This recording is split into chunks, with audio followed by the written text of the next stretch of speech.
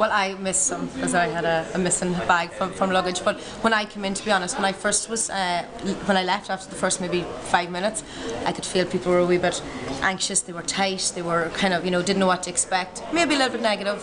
Didn't know, which way to take this and if it was something that they believed in. When I come back into the room after being away for an hour, completely different. People were relaxed. Shoulders were down. People were interacting with each other.